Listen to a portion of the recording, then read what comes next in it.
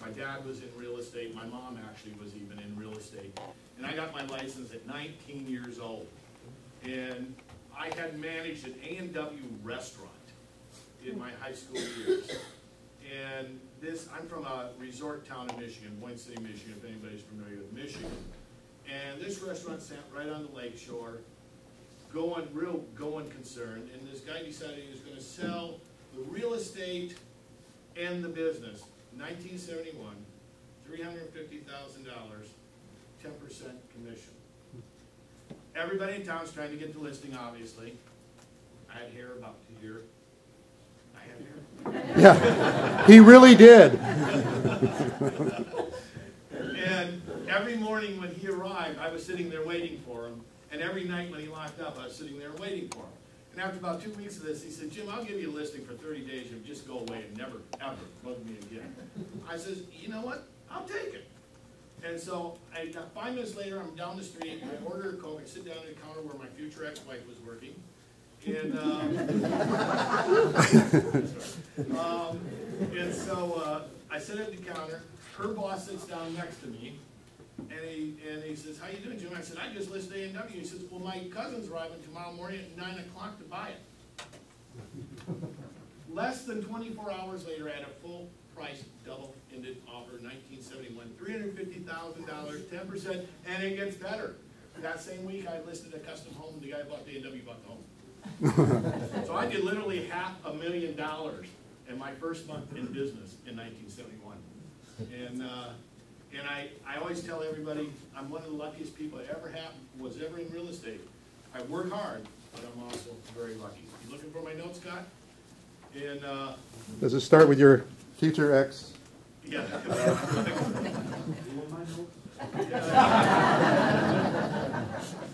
There we go. There we go. You know, the other night, Ginger's birthday was Saturday, and we had a little family party at the house. And my son Matthew, some of you may know him, he's came into business about a year ago. He's learning it. And his girlfriend, straight out of Paris, she's been in this country just 2 years now, straight out of Paris, went into real estate a year ago. She did 180 sales this year, first year. And so we're talking, we're going, you know, why are you bucking the trends? Why are you doing so well? Why are so many of our realtors doing so well when all you ever hear in this industry is gloom and doom?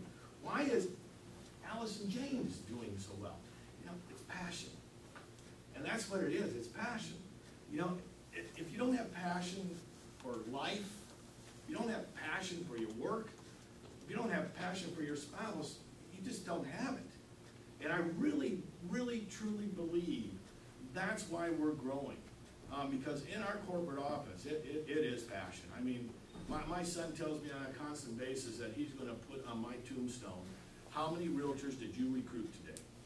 I mean, and he's serious about that because it is passion. We have to grow. I've been in real estate forever now, 40 years, and I had a very strong beginning. My dad passed away at a young age. I was actually working with him. And moved to Colorado, and in Colorado I went to work for Century 21. And at Century 21, one day I was sitting there at my desk with my buddy, and in fact I had dinner with him last night, and I told him, I said, someday I'm going to have a real estate company called Allison James Estates and Homes. That was 1980, and it happened. It happened. And I just liked the name. I had, over the years, created a logo for it. And so that's really how Allison James came to be. Funny thing is I was the top listing agent in the state for Century 21 back then. I was every broker's prima donna nightmare. I was horrible. I was one of those 20-year-olds that, you know, I actually really believed in real estate. I walked on water. I mean, I was horrible. And RE/MAX tried to hire me. And at the time, RE/MAX had like 7,000 realtors. And so that's why I followed them. And that book, Everybody Wins, And Scott, I believe you've read it now, haven't you? I know Ken has. I swear every day when I read that book, I'm reading about what's happening to us. Do you know that we right now have grown every year so far at 4 times the pace they did? 4 times the pace. I mean, we have doubled every year. If we double this year, Ginger's probably going to have a breakdown, but that's our next hire, is somebody to help Ginger, trust me, because she is absolutely swamped. We have literally with zero advertising built this. We're now in 14 states. We're licensed in a total of 17, I believe, but we're operational in 14. And it's just booming. Virginia all of a sudden has absolutely caught on fire. I don't know what happened in Virginia, but it is just, it's blowing the competition away. I mean, they're just expanding out there.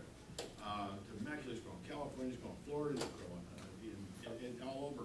A lot of our brokers are all getting these websites, and that's helping. So we're just continuing to grow. Last May, I got a call from Steve Murray, Real Trends. Is anybody familiar with Real Trends? Okay.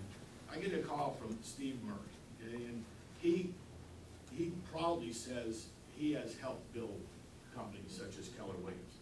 So he invites them in to speak at this group. He says, you know, unless you really make a mistake, something big's going to happen. Well, he called me up. He said, Jim, I'd like you to attend the Gathering of Eagles. The Gathering of Eagles, they only invite 250 of the top CEOs in the country, in our industry. And I was in Dallas last May, and I said, man, it's kind of pricey. I said, Steve, I really don't know. You know, we're working. I don't know if I really can do that. He said, no, you don't understand. I want you to speak at it. I went, well, okay, I guess I can't pass up this opportunity. He says, the first day of the meeting, we have an even more exclusive meeting. It's called the Billionaires Club. He says, that is the meeting I want you to speak to. I have never been nervous speaking in front of a crowd in my life. My hands were dripping water, sitting there before this speech. He comes up to me just before I'm going to go on. He said, Jim, don't worry about this crowd. They're just going to rip out your liver and fry it. But then he comes right back to me and says, however, we decided to put you on the end rather than in the beginning of this. So by the time he got to me, I was comfortable. Because everything we're talking about is everything we all talk about every day. You know, these guys put on their pants one leg at a time too. And it's been fun because I now know Mark Willis, the CEO of Keller Williams, personally. I mean, we exchange emails all the time, pushing each other's buttons on how many people we hired that day. I know Alex Borello, the CEO of Reality, owns Coldwell Banker, Central ERA, and all those. You know, I've gotten to know these guys. In fact, I've had private breakfasts with them. Mark flew me into Austin. So I've gotten to know them. But I was so comfortable when I got up to give that speech, I just threw my speech out. And I walked up, and it was getting late, late in the day, going on 5. I said, you know, guys, I'm glad it's cocktail hour, because I'm about to move your tree cheese and drive you to drink. And from there, everything kind of exploded on us. And they have flown me in. They have flown in to see me. They have flown me in. They're all talking to me. They go, we're stuck, Jim. We can't do anything. We're stuck. You know, we can't do away with our franchise fees. Okay? So we can never pay 100% because we can't do away with those franchise fees or we lose our franchisees. It says we can't, our franchisees are built around brick and mortar. It says we're in trouble. We are in trouble. This comes from the guys. Alex Perillo himself said to me, you know what, you're going to have 400,000 people in this business model, maybe not just Allison James, in this business model in the next 10 years. 400,000 realtors. So I'm sitting in Mark Willis's office in Austin, and I said, well, Mark, what do you think your figure is? He says, well, the bare minimum is 5% of all the realtors. The bare minimum, that's 50,000. So they all know this is the future. Every single one of them knows you can now operate after 3 years. Well, with Scott's math, it's 2 years, I don't know. But after 3 years, we have proven that you can operate a national real estate brokerage virtually. You can do it. I mean, we accumulate all that data in a central spot in Florida, and we manage the entire country from that spot. Yes, our programs, our back office could get better. We work on that. We spend $1,000 a month improving that back office because we will improve it. We want to get to the point where it is a barcode on the bottom of every form, so you can just stick 50 sheets into your scanner and walk away, and it's sorted. That's where we're going. Now, Ken knows we're going there because we talk to him all the time. It's probably another year away. That stuff, believe me, IT drives me crazy. I want something today, and they say, well, 2 months. I go, why? And but we'll get there. We will get there. We will have that where you just stick all 50 sheets of something in, they'll scan, they'll be sorted, they'll be stored, and it's done for you. My philosophy, Bralla's philosophy, Ginger's philosophy, everybody's philosophy in the company is you are our customer. You are our customer. We are there for you. This is different. We are not a real estate brokerage. I say that all the time. Allison James is not a real estate brokerage. We are a realtor company. We are there for the realtors. Our realtors are in the real estate business. And we are there to do everything we can to make your life easier, to make you more money, and to support you. That is what our dedication is. All those years I built all those companies. My one philosophy, the reason so many top producers came to work for me and stayed with me is because I believe if you leave me alone, I'll leave you alone. Okay? And it was that simple. And that's how I ended up buying Prudential in Florida. I looked for the weakest manager I could find when I got to town. Because I was just going to go back to selling real estate. I wanted a weak manager because I knew what I was doing. I wanted to be left alone to run my business as my business. And I found such a weak manager that 3 months later I owned the company.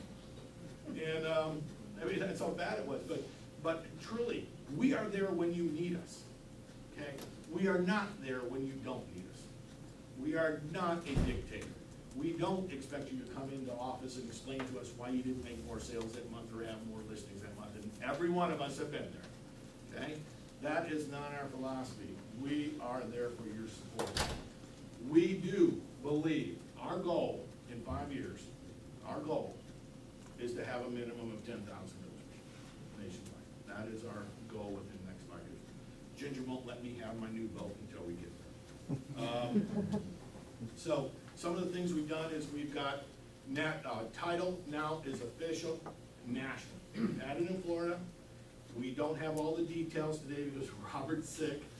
And we don't have all the details how we're going to roll it out to you, but watch for the emails. We will have title for everybody, Allison James title. We will have homeowners probably within the next 60 days. We have homeowners in Florida, but we will have it in California within the next 60 days. So we're trying to make it a one-stop virtual shop for you.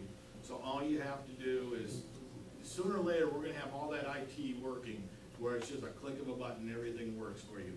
We want everything fillable, everything easy to be done for you. We will get there. Bear with us. I blame this on Scott. I really do. How this company really started was I sold my credentials 5 years ago, and I had a non-compete south of I-4 in Florida. If you're familiar with Florida, that's literally the whole southern half of Florida. And they kept Ginger and I, we were supposed to stay on for 2 years for the transition. After 2 months, they sent me home and said, we'll continue to pay, just stay away. I'm not a good employee. And so they paid me. But Ginger was still working, but I was bored out of my mind. If Ginger would have retired, we might have retired. Instead, I started this. And so anyway, I come up with this concept. And I figured, well, you know what? I'll hire 100 realtors in the Tampa area. I'll work out of my home office, and we'll have a nice little income. Ginger and I can manage 100 realtors pretty easy. We've both been doing it for years and years and years. And that was the whole concept. Next thing I know, I've got 14 states. I mean, this was not, guys, this was not planned. I mean, so sometimes it's just the perfect product at the perfect time and in this case, in a perfect economic environment. Those realtors that are still making money have come to the realization they no longer need to share 40, 50%, 30% with the broker. They don't have to do it. I mean, I get emails on a continuous basis that, you know what I did with that extra money that we saved? I put my daughter in a private school. I bought 2 new cars. Okay? I went on, what'd you buy, Lisa? I went on a vacation. And we get those every day. You know, it used to be, you gave that 30% or that 40% to your broker, and they bought the new car. Yeah, they paid for the building. They went on the vacation. Their kids were in the private school. No more. People every day says, how do you make money, Jim? I said, it's real simple, it's volume. And it's obviously volume is how we do it. But we will always be able to manage. Our current system could handle 5,000 rooms. Okay? And we will always improve and add and add and add as we grow. So with that, I will open it up to some questions. We're way ahead of time today, but I wanted to make sure we didn't keep everybody long. I know how people hate meetings.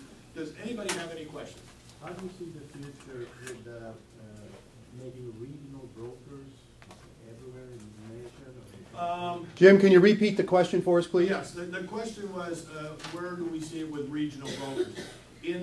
There are states where we'll never have regional brokers. In this system, the way it works for our brokers in this business model is it's more like owning an insurance company. And what I mean by that is you're not going to make a lot of money as a broker if you have 20 or 30 or 40 people, because you get a piece of what we get each month, but it's an annuity. Every time you add somebody, it keeps adding up. So it's just like an insurance company. Big insurance guys that make lots of money, they have 1,000 customers. In this case, it'd be 1,000 realtors, okay, or 500 realtors or 200 realtors. So in some states, we will never have regionals, just because there's not that many realtors. Believe it or not, there are states that have less than 1,000 realtors. I know that's hard to believe, but there are. North Dakota, a place like that, they just don't have many.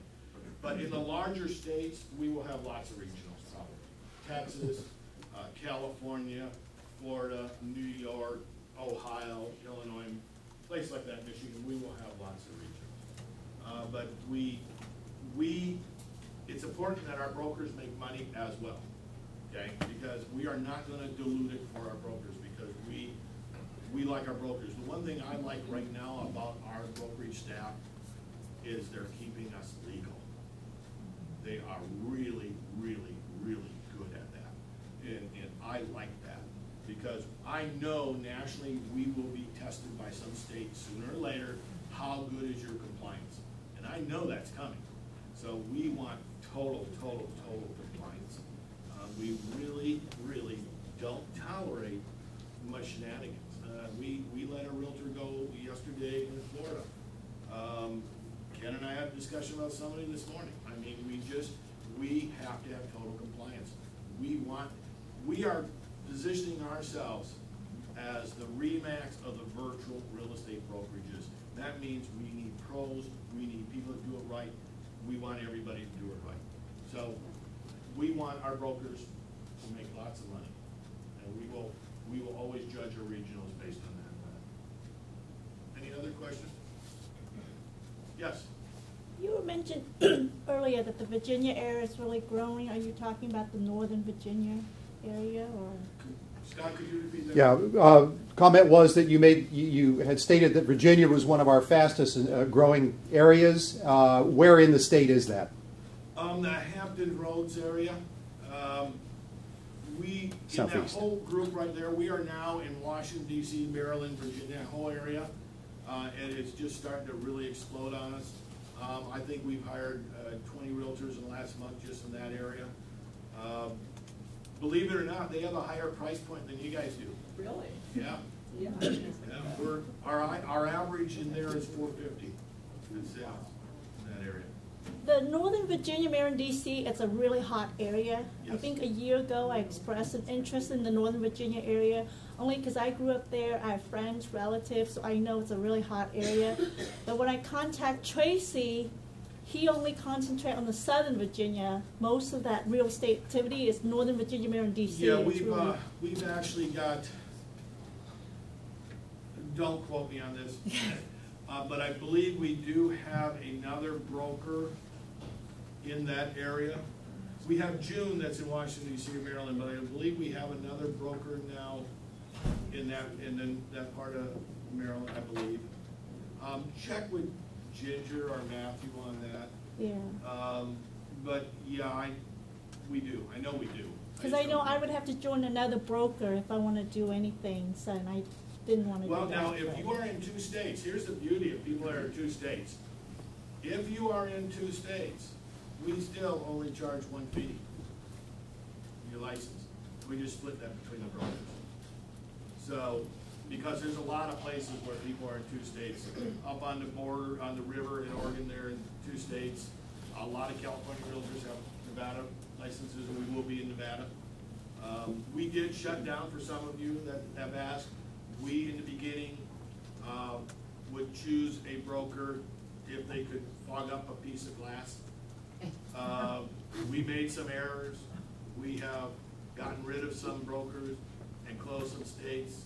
We had a broker in Nevada that actually $20,000 later in federal court we got rid of. So we made mistakes. Now we're very, very strict on our brokers. So it's changing. We're evolving. There was no blueprint for this business model. I mean, I have made my share of mistakes, trust me. There was no blueprints. I mean, I couldn't pick up a book and go, like a Prudential franchise, and go, this is what you need to do, this is what you need to do, this is what, there was just no blueprint. And so we have made our fair share of, Scott can verify that, mistakes in the beginning. But most of them are behind us at this point, and we've got good growth now. We've got healthy growth. I mean, we have doubled every year that we've been in business. We expect to double this year. Last year we closed almost 2,400 sales for almost $500 million. So if we're a 3rd-year company, that is just phenomenal numbers. I mean, when I put that out, Alex picked up the phone and called me, Alex Perlow, CEO of Realology, and says, "Gotcha, that's insane." Ken? The really big number is the average number of transactions per agent. That's really true. Every one of you that looks at Realtor Magazine, you know, RE/MAX has that big cover, that big ad in there, what the average number of sales is for every company, Coldwell Banker, Keller Williams, Cinch 21, all those Prudential. Well, God, we've blown them all out the door. The only one ahead of us, and they aren't ahead of us by much, is RE/MAX. Our average realtor last year did, I say 9 sales, but it was closer to 10. It was like 9.8 sales last year for the year. I mean, that is a phenomenal number. So we really are attracting some heavy, we're getting some heavy hitters. I mean, everybody knows Mark, but we've got some people coming down in some other areas that are just phenomenal. You know, when we did the 1099s this year, I was just shocked at some of the money some of the people made. I mean, just stunned. And so there's some serious money still being made out there. Any other questions? None? Well, in that case, I think Ken's going to wrap this up. Scott? Ken, why don't you come on up? I want to thank all of you for coming out. We don't like to keep meetings nice and short, but I really, really appreciate you all coming out and for all your support. And keep sending those realtors to Ginger. She hasn't divorced me yet, so keep sending them. I'll know when she hits the wall, and I'll let you know.